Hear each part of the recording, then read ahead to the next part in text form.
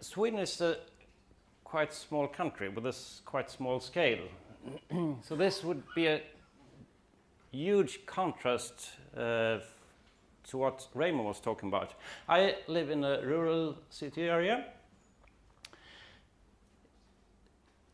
My community takes about a 1 hour drive to get from one end to another. And in that area we live around 4,000 people, which is the same amount of people as in one of Raymond's buildings. That's wrong.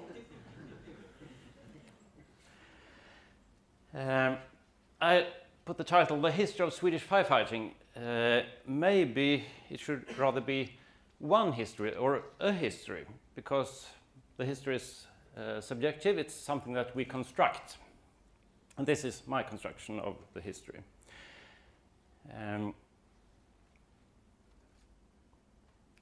You have all heard the stories about Anders Laurén, the baker, bagaren in Stockholm, that introduced container training in Sweden because he wanted that his firefighters should have seen a real fire before they were turning out to their first calls. And back in those days, there were no mandatory national education system. There were no national curriculum for firefighters. Most fire services probably make a decent job, but there were no systematic approach whatsoever on education. And about Christer Gisesson and Mats Rosander, who started to teach at the National College, that there is much more in the fire than just the base of the fire. They introduced the concept of smoke gases, or whatever we would like to call them. This was this National Fire College in Stockholm, but not all firefighters ended up there, and in particular not the part-timers, the retained firefighters. So Gisesson and Rosander, they started to describe this flashover process. They developed a tool to handle this, the fog fighter. In other part of Sweden, in the south, there was another man, Lennart Strand, who developed the fog nail. It's more or less in the same period. But it's not self-evident that you get through just because you have good ideas. I mean, this room is full of people with great ideas. Some of these ideas will hit the wall. Some of them will create history. And right now, we don't know actually which that would hit the wall and which will create history.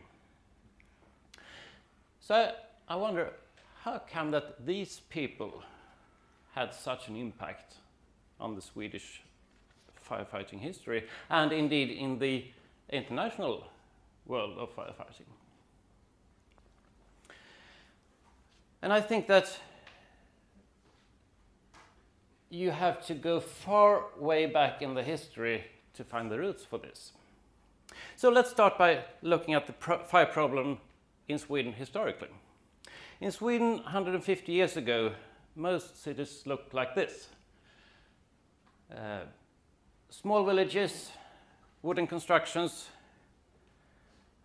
although the streets were much more narrower, about half the width, or even more narrow than that. Now, Sweden is a country of forests, at least if you go 100 kilometers northwards. And even the roofs were made of wooden materials. But if you build your buildings with the same materials that you later on heat them with, maybe these materials get confused sometimes whether it's a building material or a heating material.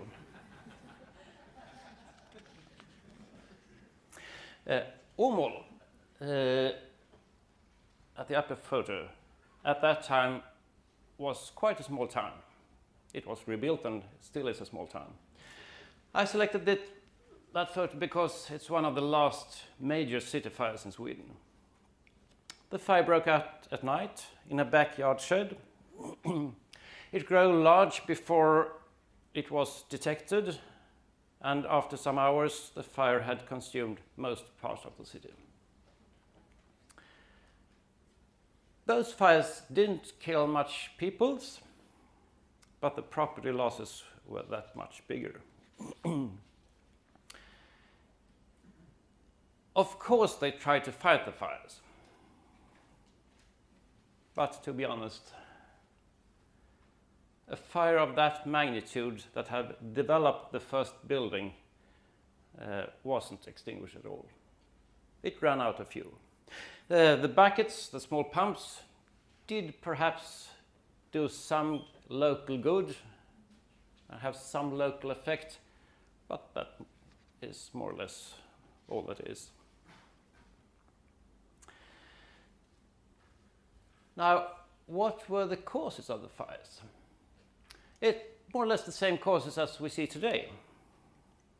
The single most important contributing factor at that time was actually war.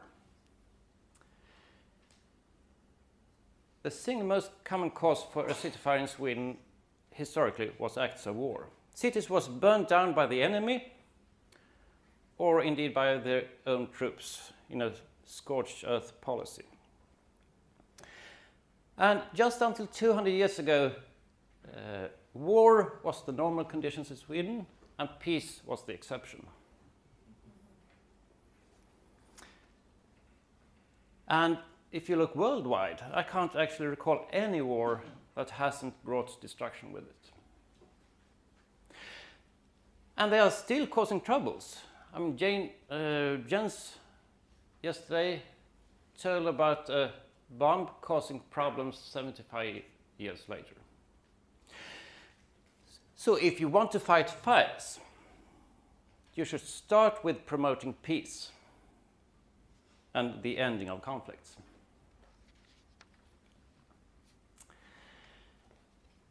The way of creating peace in Sweden was to give up the idea of being an empire, to give the Polish people their freedom, to end up hanging around in Germany, give half of the nation to Russia, and eventually we got peace. But the civil fires continued with a devastating force. You saw the picture from Åmål in 1901, which was one of the last, making 1,200 people homeless. And many of those fires erased about half to 80 to 90% of the cities. Stockholm, 1751, 10,000 people homeless. Gothenburg, 1804, 8,000 people homeless. And that's just one of the 13 major fires during the history. Borås has been erased from the map 4 times. Gävle, 1869, 8,000 people homeless. Karlstad, 1865, 5,000 people homeless, and so on. The peak was in 25th of June, 1888, when 2 cities, 1 village and 1 factory village burned at the same day. The factory village was on a small island up north called Sande, and that's the location where the other college of MSB is located now, 130 years later. So something had to be done. The technical knowledge had been around for a century. And in fact, most cities that had burned down got effective local fire codes afterwards with a fairly similar content. You were limiting the building height for wooden constructions. You made it mandatory to have a non-combustible roof materials. to limit the damage from firebrands. You made fire separation between buildings. You made the streets wider, or in essence, replaced the shacks with decent buildings.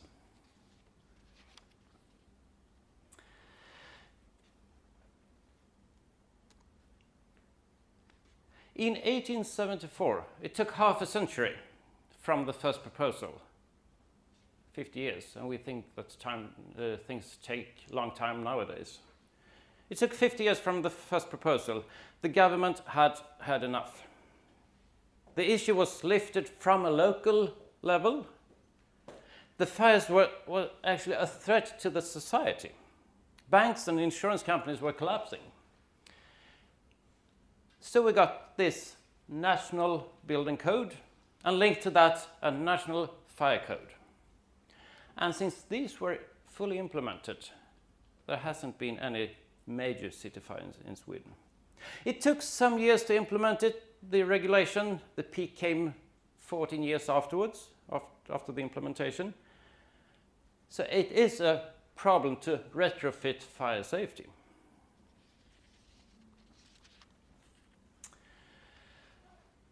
And we got our first fire brigades. Gothenburg, 1872, with the first full-time station. With state-of-the-art technology and management, we got hoses from Holland, pumps from Britain, organization from Germany and from Britain. And there was virtually nothing that was kept from the traditional brigades based on a civil duty. But soon we took our own path. No one else in the world is using the Swedish standard hose coupling. Celebrating 100 years today. So the visiting Polish guest has to have a hose adapter. And from the motorization and on, fire engines has been built in Sweden for the Swedish market. And the process of creating a modern fire service took some further 50 years. Now the society evolved. Concrete was introduced in the buildings. And suddenly it became cheap to build a fire-resistant trusses. And we introduced the principle that every apartment should have a 1-hour fire-resistant rating. And eventually, most fires ended up including 1 apartment or less. So the fire that had before destroyed the whole town now was contained in 1 single compartment, which is a huge step.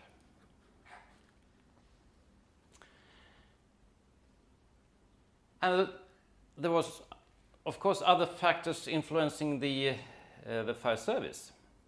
Post-World Wars, there were a lot of building and infrastructure projects around in Sweden. In 1965, they were digging a communication tunnel right under Stockholm. They were digging several tunnels, but in 1965, one of those construction tunnels collapsed. 2 tunnel workers were trapped behind a 400-meter thick wall of mud in the center of Stockholm.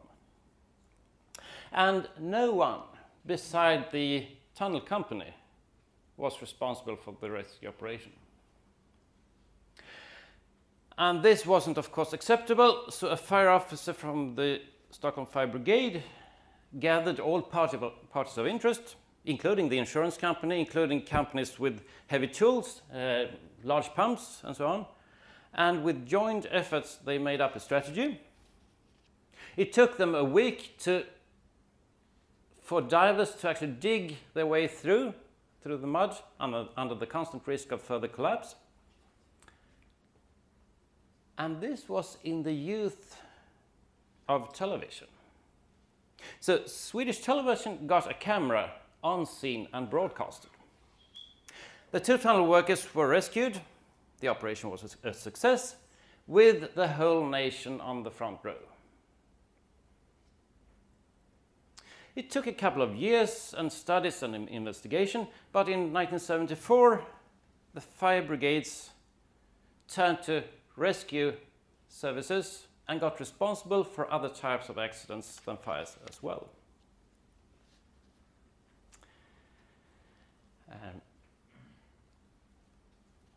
As I said earlier, peace is good for fire safety. And no of the world wars were fought on Swedish soil. But we made some preparations, including building up a huge organization for civil protection, including wartime fire brigades. So keep that in mind. But during this period, there was another trend. We had the fire brigades, which got greater responsibility. But we also had the civil defense system based on these World War experiences. And the sense was that it was not cost effective to have these 2 separate systems for rescue operations, so they were gradually merged together. Because there's no fundamental difference between fighting a fire in a peacetime, during a crisis, or at war. And in 1986, the Swedish Rescue Services Agency was founded. From these 2 agencies dealing with fire issues and civil defense. And the fire brigade culture became dominant in this new agency. It had lots of money from the civil defense. It had the mandate to give education to all Swedish firefighters. Not just the professional ones, but also the retained, or the part-timers, who were scheduled a 9-week education. And giving a national education means that you take the firefighters out of their fire service bubble. You take them out of their context and give them a similar message, which reduced each local fire service being an isolated island. And this was the perfect timing to introduce firefighters' safety and flashover containers.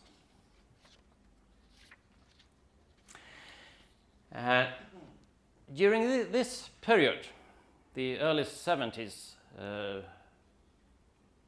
lots of authorities was reorganized. A parallel trend from the early 1970s was delocalization of agencies and institutions from Stockholm out to smaller cities around in the country. Fire research had its roots at the Royal Institute of Technology in Stockholm,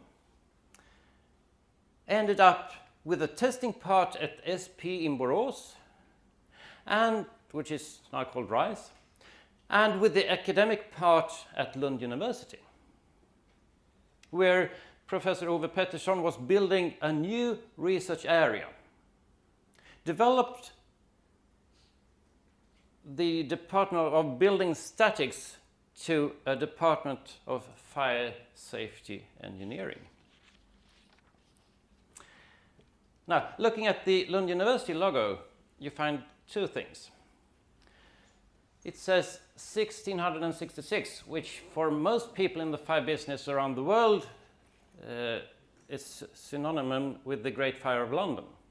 For Swedes, at least in the southern part, it is the year that Lund University was founded. And above the lion it says ad utrumque paratus, which translated from Latin says be prepared to both. To use the sword, but also to use the book. both knowledge and action.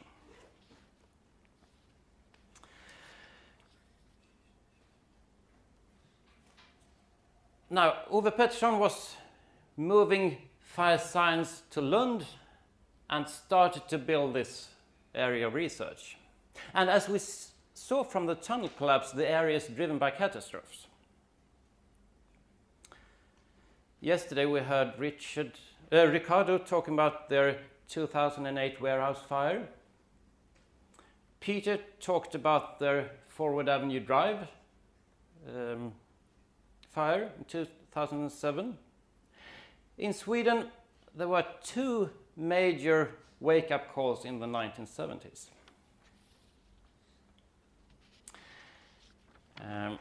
In 1978, the 10th of June, there was a high school graduation party at the City Hotel of Borås. At around 2:30 in the morning, there was 150 people still having a good time in the discotheque on the first floor. Most likely a cigarette was thrown in a waste bin on the ground floor next to the main entrance. The main stairs was blocked and there were poor means of secondary escape from the first floor. Out of the 150 people still in the premises, about 1/3 got wounded, 20 people died, most of them in the aged 18 to 20. I grew up in Borås and was 10 years at the time, and my oldest brother was 15. This tragedy lifted fire safety to a national level, to a governmental investigation. And the investigation concluded that there is a demand for deeper understanding and more widespread knowledge about fires, in essence.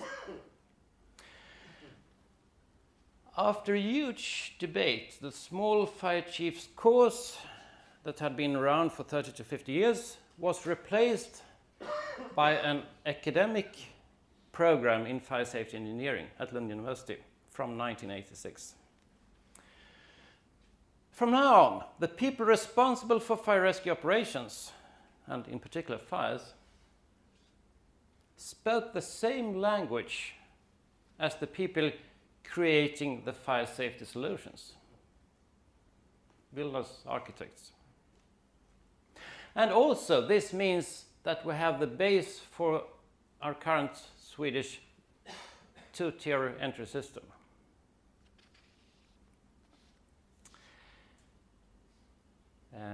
Talking about reorganization, delocalization, the National Board of Housing and Planning, Boverket, was founded in 1988 out of a few other agencies. It was relocated to Karlskrona in a similar way. They employed new enthusiastic fire protection engineers, which bedded for a new view on building regulations. And shortly after, the model of performance-based codes was launched in Sweden, in the way that Art described yesterday.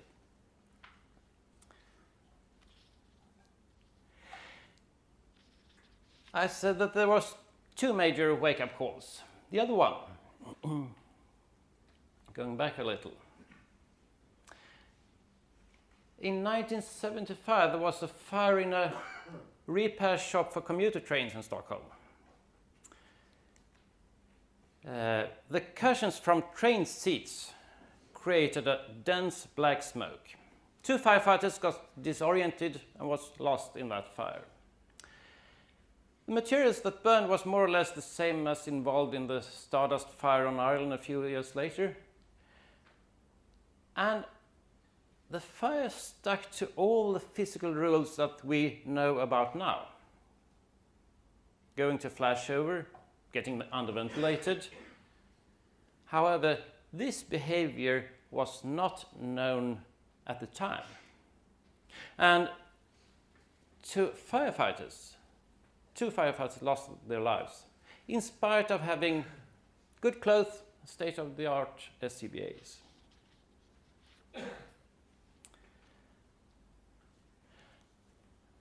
Plastics had been introduced in the society. And, well, you all are familiar with the UL studies of modern and legacy fires. The introduction of larger amounts of materials having a higher energy content led to faster growing and more severe fires. And there was a growing awareness of this, both among firefighters, among fire researchers, among legislators at this time already. In the small and in the common apartment fire, the bulk of fires, this isn't a big problem. But in a repair shop or in a hotel.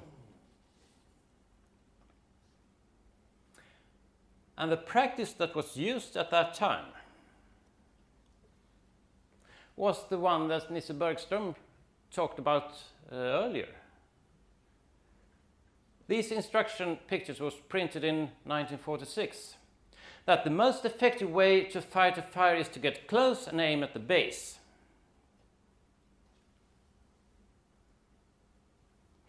Wrong, to attack the fire from a far distance. Correct, to attack at a close distance and aim at the base of the fire.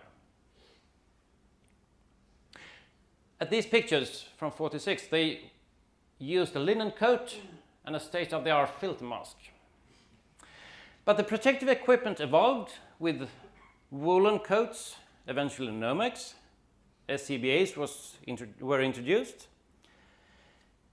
And these protective equipment allowed the firefighters to get deeper into the building.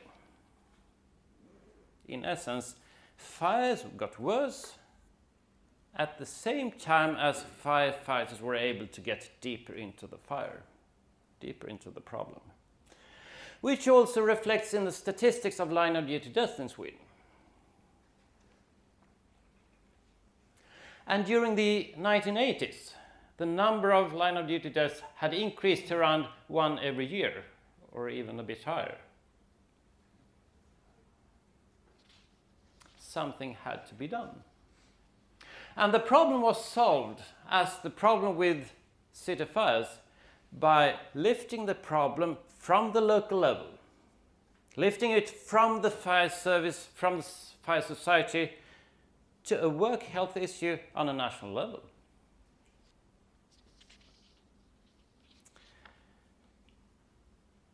It took some time, but it eventually had effect.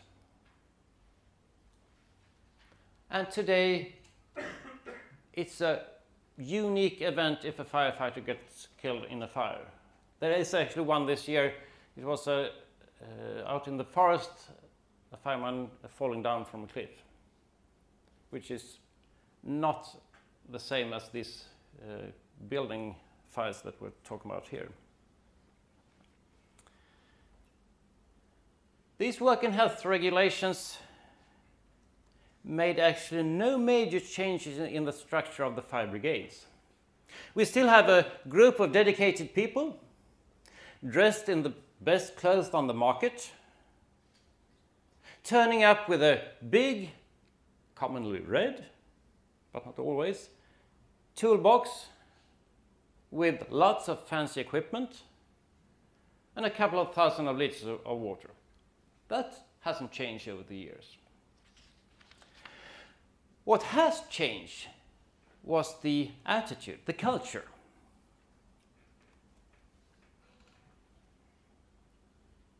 This document for a Swedish firefighter has more or less the same status as the Constitution for Ed and other Americans. Still, most firefighters on their education wanted to be in that SCBA hot training until they threw up. The new work health regulation put up a framework for that. And slowly there was an insight that a firefighter in trouble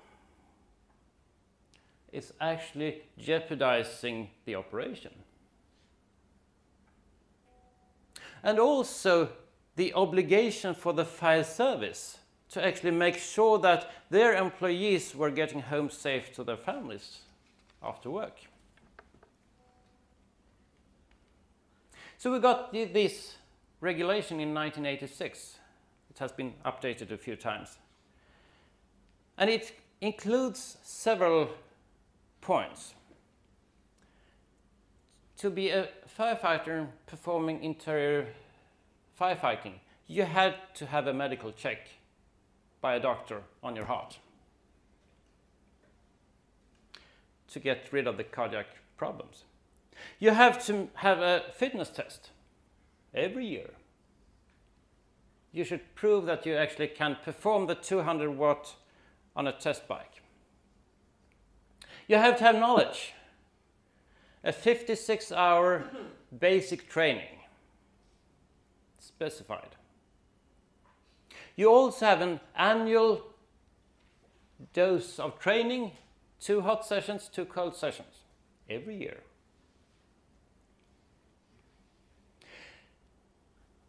They put demands on the organization. You should be 2 firefighters inside the building. Not more, not less. At the door, you should have a designated team leader with no other duties. You should have 1 commander of the operation, and you should have 1 pump operator. That makes 5 people. You have to make a risk assessment. Is this actually the most safe way to put the fire out? The small part, essential but small, is you of course have to have certain equipment. A decent fire gear, an SCBA, a radio, a pass, and so on. And the golden rule above the all.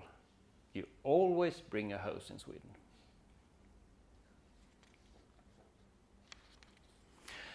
And one underlying aspect of this regulation can be posed like this, that all firefighters are created equal. The task of interior firefighting puts the same demand regardless you're a professional, a retained, or a fully volunteer firefighter. And thereby, the demands on the fire service, on the firefighters, are actually the same. And the Swedish work health regulations don't take into account whatsoever the mode of employment. Now, it takes some time for regulation to have effect, unfortunately. This fire in Stockholm in 1986 have large similarities with the one Ricardo showed yesterday. It was a store for building materials, 60 by 90 meters, that caught fire on October 19, 1986. The roof was insulated with polystyrene, covered with asphalt paper. And about half an hour into the operation, the fire has been burning for quite a long time, a BA team was assigned to check onto a wall with a 60-minute fire resistant rating. This was separated one store area from another store area. They went in, they broke up a door between the 2 parts. They saw fire coming towards them. What they didn't know about was that there was another door opening between these areas that had been open for the whole fire.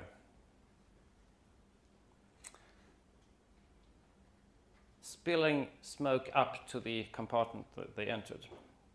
A few moments later, they said on the radio, and maybe Ed, if you would guess what they were saying, it's getting hot in here, which is a common pre-Mayday phrase. And they were ordered to retreat. On their way back, they were 40-50 meters from the exit. There was something that in the report was called a fire gas explosion, sending flames 10 to 15 meters out of the opening. There were attempts to rescue them, and there was radio contact for several minutes, but the colleagues on the outside was unable to fight the fire and couldn't find them until 3 hours later.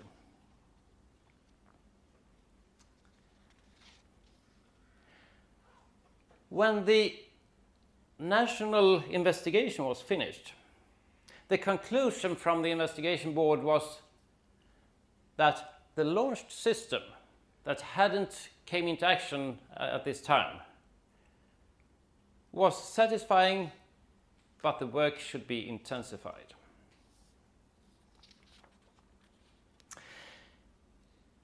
Just a few years later, it could look like this. This concept spread throughout Sweden, as every firefighter had to have an annual hot training. More or less every fire brigade had to make their own training facility, their own containers, and this is in Gothenburg, in another part of the country. We have this elevated demo cell, we have the fog fighter, we have the chipboards on fires, we have the enthusiastic students, lots of smoke, lots of fire. At this time, the length of the pulses was a big issue. It became more or less a sport to have the shortest pulses. And indeed, in a small container, a short pulse is sufficient to put out flaming gases. Something that might have been said but rarely learned is that if the gas volume is bigger, the pulse also have to be. Rather, most firefighters trained a behavior in the small cell that might actually have been inappropriate in a larger environment.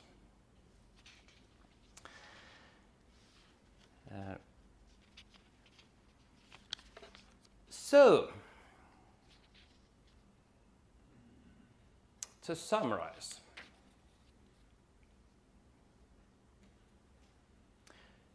Sweden have had its share of line of duty deaths.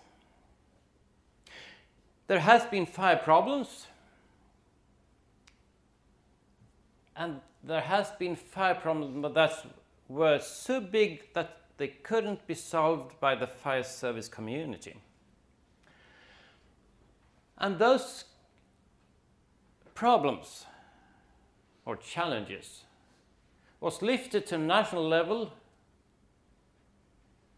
and actions were needed. Now, with new work health regulations came in place, requiring education. The demo cell was developed. In parallel, a new nozzle was developed that could handle burning gases. These new tools was introduced to the classes, and the teachers started to build a theoretic framework around it. And the teachers that was starting to talk about this was Mats Ursander and Christer Gisesson and a few others. And the timing couldn't have been better, because all this was in place when the Rescue Services Agency was formed. And they launched this massive education program at 4 colleges around in Sweden. So that's the history. Where are we going and where are we now? Now, the Swedish Rescue Services Agency had to gradually reduce its costs, and eventually 2 out of the 4 schools was closed. The education for professional firefighters has increased to 2-year education, while the education for part-timers or retained firefighters has been reduced by almost half to 6 weeks. A tsunami on the other side of the globe brought awareness of the demand for crisis management reorganization of national authorities, making the Rescue Services Agency to be part of this new Swedish Civil Contingencies Agency with a quite broad responsibility, making firefighting a small part in that agency. While the response crews in many cities has decreased in numbers, brigades are trying to find alternative solutions on how to perform firefighting. And in particular with the growing awareness that firefighters are not just exposed to the acute risks, but also that being exposed to smoke may have long-term health effects.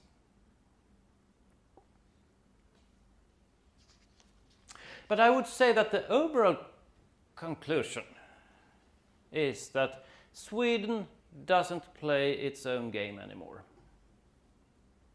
We are part of the international community. We still have our own regulation, but we share a common knowledge with you all. And sometimes you need some help from a friend.